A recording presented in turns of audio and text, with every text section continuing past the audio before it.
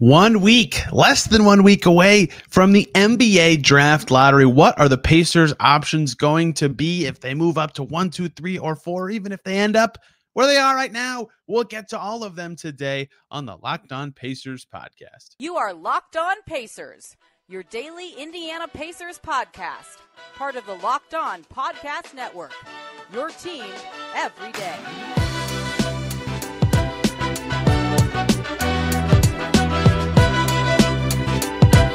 Welcome in to another edition of the Locked On Pacers podcast, where we, of course, talk about the Indiana Pacers. As always, my name's Tony East. I cover the team for Forbes and SI, and today, the draft lottery, less than a week away. It is rapidly approaching. Huge day for the Pacers offseason. Will define so much of what they do.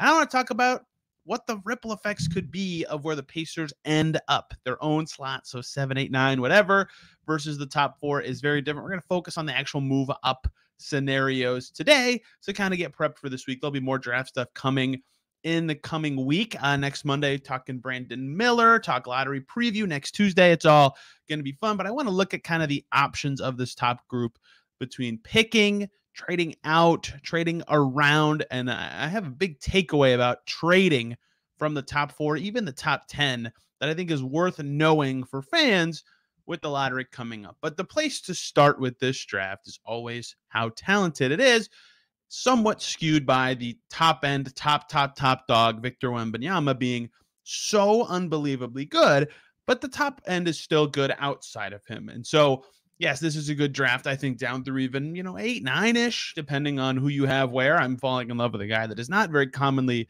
promoted in the Pacers sphere, but, we'll see where this ends up. But it looks like a solid draft. Like, you're getting usually a 4th, 5th best player kind of guy in the 8, 9 range. That's great. But the top, the lottery, the picks that teams would like to jump up to is stacked. It's really, really good. Brandon Miller would be number 1 picks in some drafts. Scoot Henderson would be number 1 picks in many, not all, maybe like half drafts, I would say. Wembanyama would be first in all of them. So that is, of course, a factor in this. And so when you look at the top 4, reminder, the Pacers' chances of actually jumping into that range is a little under 30%. All right, a little under 1 in 3 chance the Pacers end up with a top 4 pick.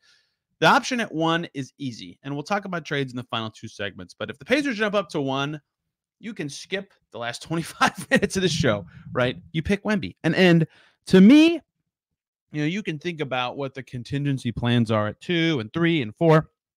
And if you get one, I'll probably do a show on it if it happens. But if you get one, you have the conversation, right? You sit down, if you're any team, Pacers included, and you go, what would we actually trade this for, right? And in the NBA, to me, that list is like Jokic, Luka, Embiid, maybe. I mean, Giannis, maybe. I mean, his contract is short. Like, it is the creme de la creme is what you would trade it for. And if you're the Pacers specifically, who have a 23-year-old best player and a timeline that also features a 20-year-old first-team all-rookie player, you might not trade it for anything unless it's a star under contract for several years. Like, the Pacers list might just be Luka Doncic and maybe Jokic, right?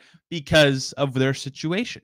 And so they might not trade it for anything at all. So looking at the plans and what this draft could look like for the Pacers, moving up to 1, that could just be it. The rest of their offseason is Wembanyama is going to be a Pacer. Now what? What are the other things that now have to happen? But 2, 3, and 4 are where I think this gets a little interesting and where the Pacers have to think about what the rest of the situation is. 2 is fascinating because of the decision at hand.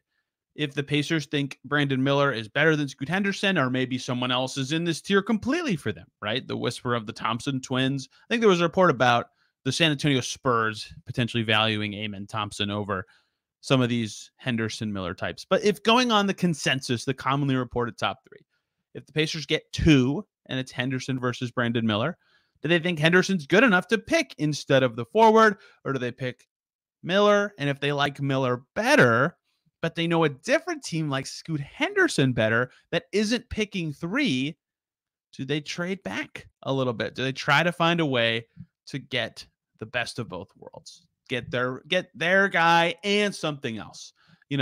For example, we'll talk about this trade in a future segment too, but the Celtics Sixers trade of the 2017 draft, Fultz for Tatum and the Kings unprotected 2019 first round pick. That was supposed to be a very good pick, ended up being 14 and being Romeo Langford, fittingly for people listening in Indiana.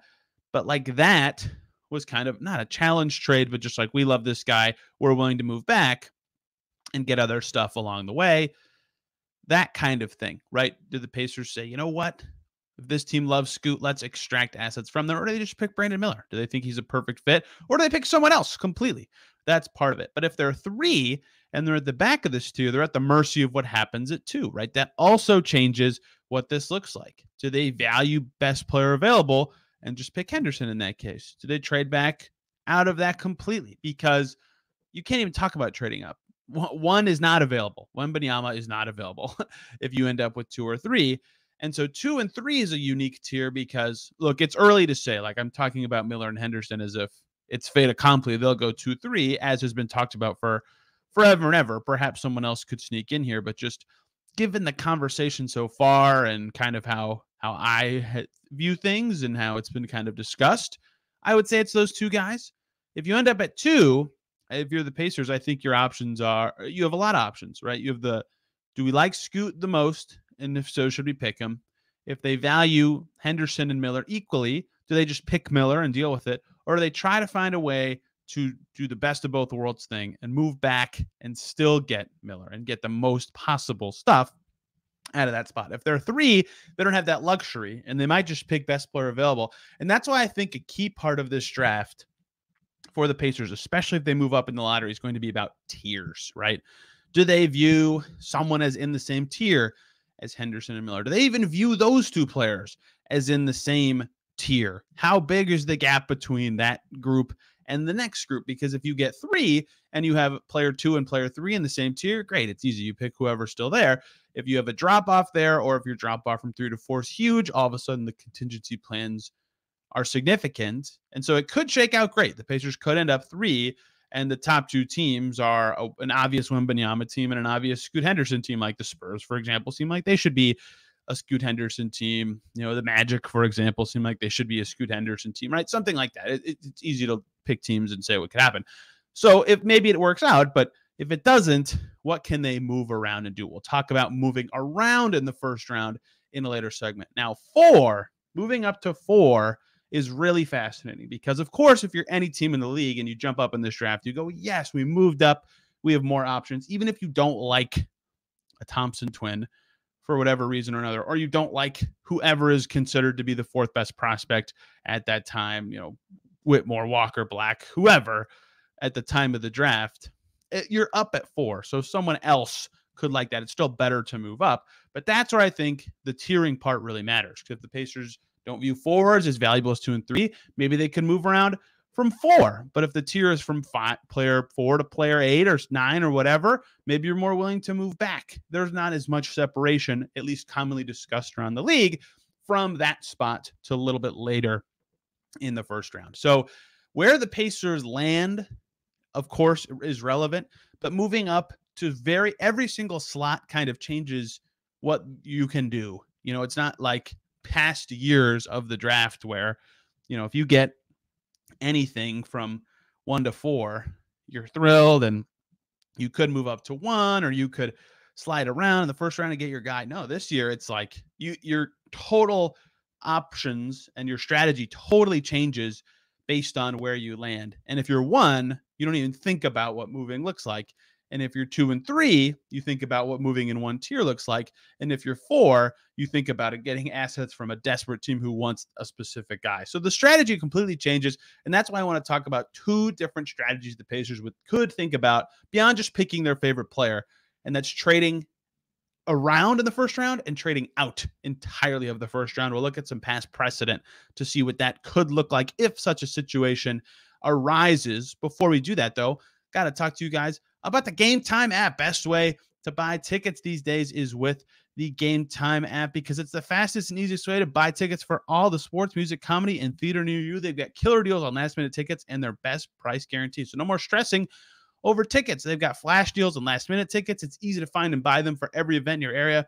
Images of your seat view on the app and the lowest price guarantee, event cancellation protection, and job loss protection. So forget planning months in advance. Get images of your seat before you buy. Buy tickets in a matter of seconds, 2 taps, and you're set, and they're sent directly to your phone, so you don't have to dig through your email. And the Gametime guarantee means you'll always get the best price. If you find tickets in the same section and row for less, Gametime will credit you 110% of the difference. So download the Gametime app, create an account, use the code LOCKEDONNBA for $20 off your first purchase. Terms apply. But again, create an account, redeem the code LOCKEDONNBA for $20 off at Gametime. Download Gametime today. Last-minute tickets, lowest price guaranteed.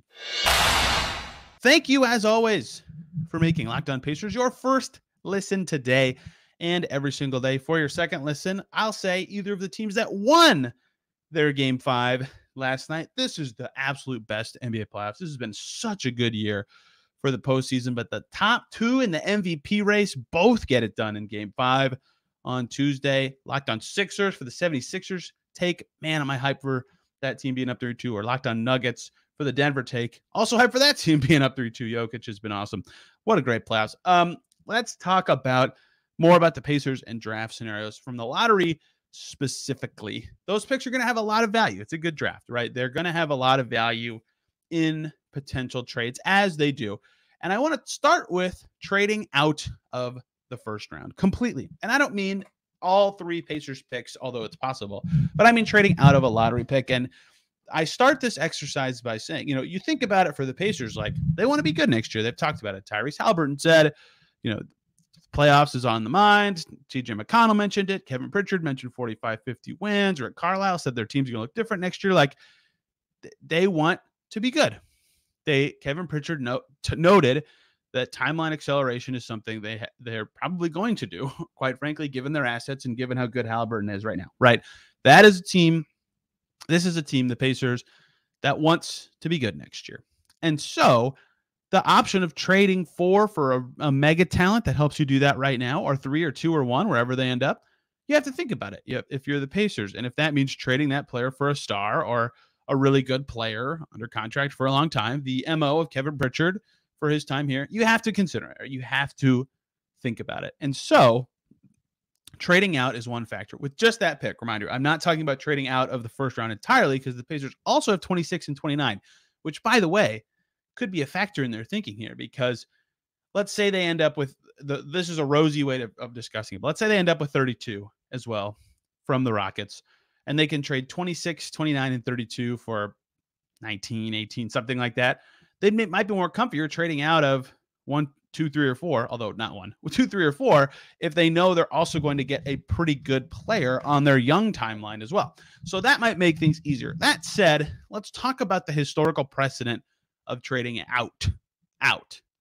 It's very rare that a team with even a top 10 pick, not even a lot, like a jump up in the lottery height of pick, even a team with a top 10 pick trades it and doesn't get any compensation in that draft back, right? For example, and we'll talk about a ton of trades that have happened in the top 10 in recent years in the next segment, but even the Jimmy Butler trade, a super duper star Jimmy Butler. I mean, he's still tearing it up right now. The Jimmy Butler trade to the Timberwolves. This is a long time ago. Jimmy Butler went to Minnesota. The 7th pick, which was Markkanen, Zach LaVine, who was 3 years removed from being the 13th pick and just averaged 19 points per game. Looks like a stud. Went to the Bulls. So did Chris Dunn, who was the 5th pick the year before. That's a lot of stuff. But Jimmy Butler wasn't the only thing that went to Minnesota. They also got the 16th pick. They did a terrible job. I think they picked Justin Patton with the pick. But even a trade like that, where the Wolves were trading for a superstar player, they gave up 7 and still got 16 back, right? It's super rare that a team with a top 10 pick trades it and does not get anything back in that draft. The 2 examples from the last decade or so, a little over that, are the Kevin Love trade to the Cleveland Cavaliers, which that one was funky because after Wiggins signed his rookie deal, they had to wait 30 days. But either way, that was Wiggins, who went 1, Anthony Bennett, and Thad Young. It was like a multi-team trade. The Sixers were involved for Kevin Love. right? The Cavs did not get a pick from that draft in that trade. Kevin Love, superstar at the time, was only 25 years old. The other example from the last decade of this, another 25-year-old stud big man who can play the 4 and the 5, Anthony Davis, right? That was pick 4, Lonzo, Ingram, Hart, and the rest of the treasure trove of picks, right? So it's only happened twice where they trade completely out of that draft. And the Pelicans end up trading that 4th pick. And we'll talk about that trade in a minute, actually. But it's exceedingly rare. It's only happened twice for 25-year-old stud talent kind of guys. So maybe one of those is available, right? Perhaps one of those becomes available and the Pacers could get them. But that is the level of player it would take. Like Anunoby or Bridges are these like reported names that teams have pursued. I'm not saying the Pacers have or haven't. But, there was some reporting about the Grizzlies potentially doing it, right? Like even they seem like guys that if you trade 4-3-2 for them, you'd get something else back from the team besides just the stud player. Like the level of player it's taken to trade out of the top 10 is like a super duper mega star.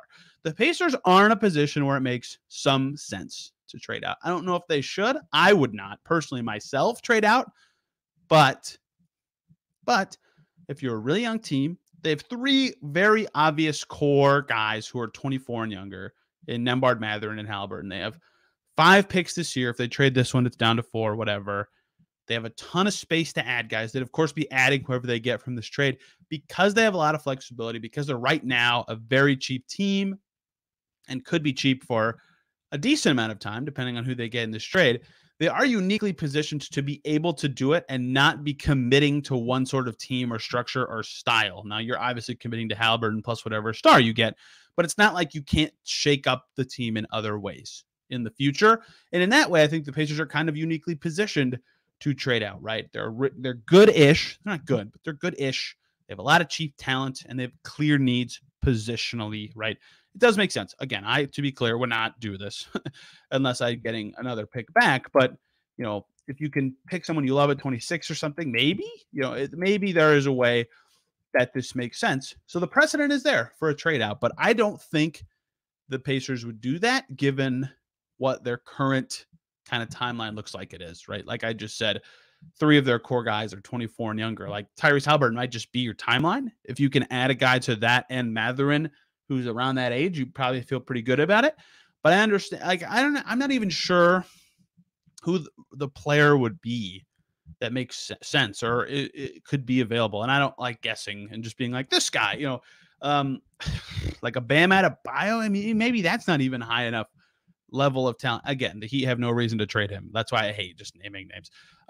But that kind of level, Jaylen Brown, maybe like that kind of level of talent would be trade out level. But it's interesting that the Pacers are in a position where it would make some sense if they get 2, 3, or 4 to do something like that. But it's, again, exceedingly rare that happens without also getting more back, because generally a team that has a pick like that, is in the top 4 was bad, right? They weren't good. So they aren't ready to just go all in and splurge. They need more young stuff along the way. And the Pacers are certainly in that group. They're not bad, right? They are unique. This is also a unique situation for the Pacers in that 35 wins was the 7th worst record. Like a lot of times that's, a fringe, 12th pick, right? This year, a lot of teams were good. So there are a lot of factors at play here between the quality of this draft and what the Pacers' other draft picks are and their cap space and stuff like that. But trading out, I suppose, makes some sense given their situation. But historically, it's super, super, super rare. It's also only happened to teams that have LeBron James. Fittingly enough, the only teams that have done it for like the last 10 years, like it's just not a common thing. So it might sound appealing to go, let's trade 2, 3, or 4 for a super duper megastar, but it doesn't seem like something that will happen given the history. What does make sense if the Pacers are inclined to trade or try to maximize their assets or get something else is moving around in the first round, going somewhere else to extract something or something like that, doing a package, trading up. Let's talk about those options to close out today's show. Thank you, as always, for making Locked On Pacers your first listen today and every single day. For your second listen, check out the loser side of Tuesday's playoff games. Locked On Celtics with John Corrales to hear about the Celtics on the brink. What's going on? They looked horrible in this game. Or Locked On Suns with Brendan Clean to hear about the Suns down 3-2. Going all in. Tough in the first year. Suns still set up pretty well. But Brendan Clean will have more for you at Locked On Suns. To close out with the Pacers and trading around in the first round. I don't want it to seem like I'm ignoring like a trade for like a Mikal Bridges level player. Like that still is something that makes sense for the Pacers. There's just infinite number of possibilities of good players worth trading for. I'm not going to do fake trades like that. I just want to talk about the movement of the Pacers in the draft or with their assets if they move up in the lottery. And of course, trading it for a good player makes sense. It's just very rare to see a team trade out completely, but trading for another player, moving around in the first round, that happens all the time. So of course, that could be option one. I'm not going to sit here and name every player who could feasibly be available that would fit what the Pacers need. You've seen a lot of them reported already. There could be more depending on who loses when in the playoffs or what team decides to change directions or an ownership change or a million factors could be at play. But if the Pacers get 4 and a good young player becomes available, yeah, they'll think about it. But in terms of actual options that open up, extracting assets from another team by trading 4 for, I don't know, 9 and 20 or something is not something that's available if you don't have pick 4, right? So moving around in the first round is something that is specific to moving up in the lottery and isn't just guessing potentially available players. And that is what I want to kind of hone in on here as some of the options looking back through history, right? Even if 4 seems like the most likely, think about trading at pick just because of the way the tiers work in this draft. But even if the Pacers are at 3rd and the first 2 are Wembanyama and Miller, let's say they don't love the Scoot Henderson fit, maybe 3.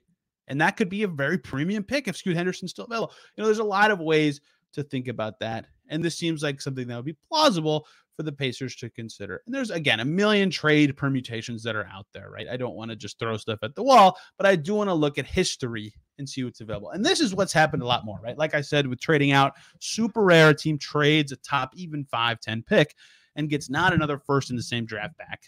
So looking at a very recent trade with the 4th pick, right? Funnily enough, the Pelicans got the 4th pick in the Anthony Davis trade. They traded that 4th pick. They traded 4 that year, which was DeAndre Hunter, plus some crappy salary, Solomon Hill, former Pacer, a future second rounder, and the 57th pick. So put those as just like very small assets. So they basically traded 4 and crappy salary. They got back the 8th pick, the 17th pick, and the 35th pick. So one thing that clicked in my head just then is seeing 8, 17, 35 was, the Pacers could put together a similar package to that if they want to move up to 4 from 8 or 9, if that's where they land. But also, that's sort of the value that could make sense for the Pacers. But they obviously don't want 3 picks, right? So if the Pacers have 4, for example, could they get 8 and then a good forward who has about the 17th pick level value? Who is that? I'm not going to just guess players. I'm trying to think of someone like Kelly Oubre, I guess, is someone who I would call about that value. Maybe that's not even high enough. I don't know. But something like that. And then a good second, does that make sense? Right? That's what the 4th pick has been in the most recent history. The 6th pick in that exact same draft, 2019, was a weird trade draft. Ended up being Jarrett Culver. He got traded to Minnesota for the 11th pick, which was Cam Johnson. And Dario Saric, who was 3 years into his rookie deal. He was a former lotto pick, and he was good, right? That's 6. That's not a lottery pick. But still, you get a later lottery pick and a good player at a good position, right? So that is something that is like the reason I bring that up is that is maybe something the Pacers would think about. Can they trade 4 for 6 and good young forward who isn't like amazing, but is still valuable, right? That seems like kind of their MO of trades is something similar to that structure, right? There was the Luka trade. That one's weird because Luka was like a pretty dang good historical prospect, but Luka was the 3rd pick. He got traded for the 5th pick and then the 10th pick the following year. That is also something that would make sense for the Pacers in this draft if they love a Thompson twin and Scoot Henderson doesn't fit them, right? Trades. These are all hypotheticals, but trading Scoot for a Thompson twin and a lottery pick the next year, or a player worth about lottery pick value. Does that make sense, right? That is one that I thought made sense.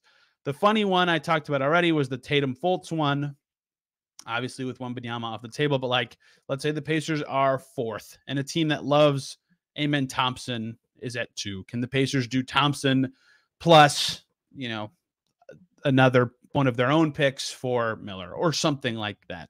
There's a lot of these historically that are kind of funny, right? The Marquise Chris trade.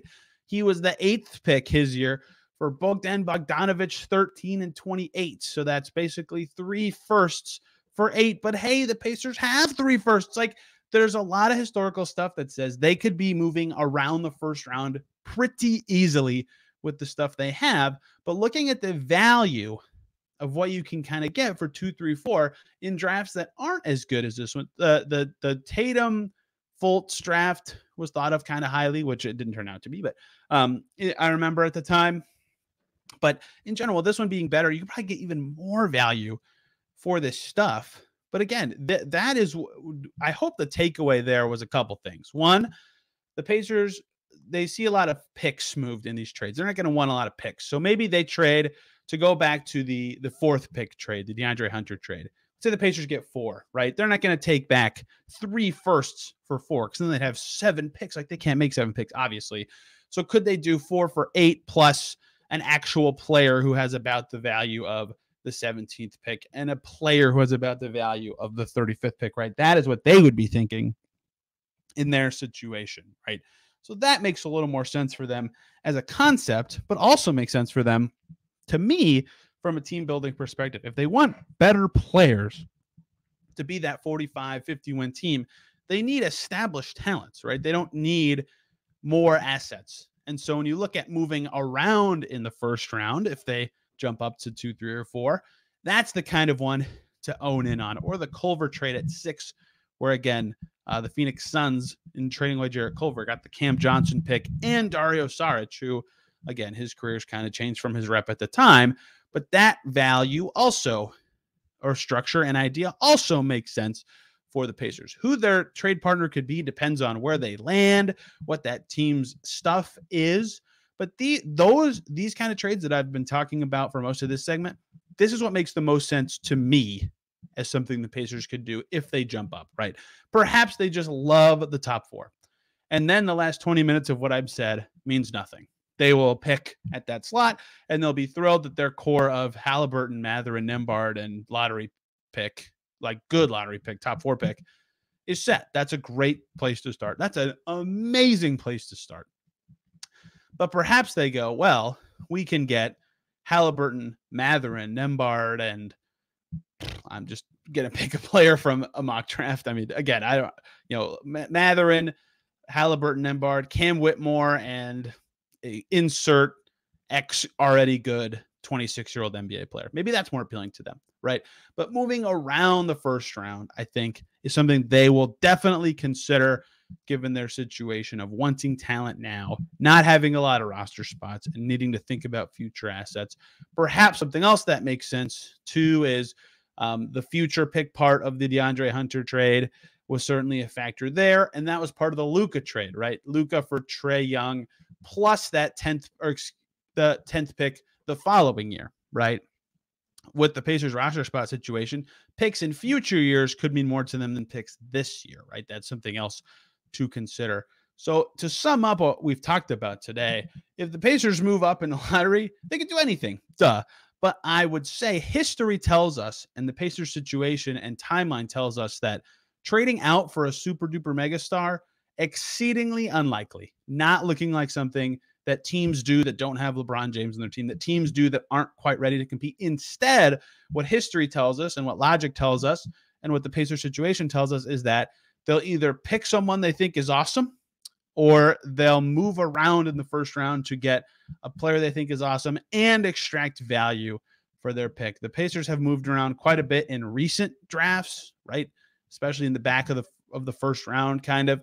maybe that's what they look more to do. But given their situation, I think anything's going to be on the table. I think this draft lottery and the league landscape will be very telling for the Pacers' future situation. And once it's over next week, we'll break down everything about what happened and what the Pacers can do instead. Now that I'm this far in, I guess I'll say I'll be at the draft combine, not the lottery itself, but the combine in Chicago. So hopefully I can glean some things to say and learn some stuff about these prospects and what they could potentially be one day, or gather some rankings and figure out who is liked and not liked around the league to talk more about this stuff once the lottery is over and really dive into the prospects tomorrow for you everydayers. Locked on Pacers. Caitlin and I's last episode together, breaking down the 2022-23 seasons for Rick Carlisle and Kevin Pritchard. We've already done all the players, but we want to do the decision makers, the coach, the president, to round out that series Friday. Talking about free agency previews for James Johnson and George Hill, plus the new Mad Ants news, as well as the all-rookie teams. And then next week's going to be a draft-heavy week before we blend free agency and draft talk for the rest of the summer. So you team-building people will love what's coming starting really next week and the week after. And the lottery is going to dictate a lot of it. Hope you guys enjoyed today's show. If I left out anything or you have any comments or concerns, I'm on Twitter at Tony R. East, or if you're watching on YouTube, just comment there. I read all of those, no matter how much sometimes I think they're not my favorite. Either way, thank you all for listening and commenting and chatting with me. Hope you all had a great day. We'll see you soon.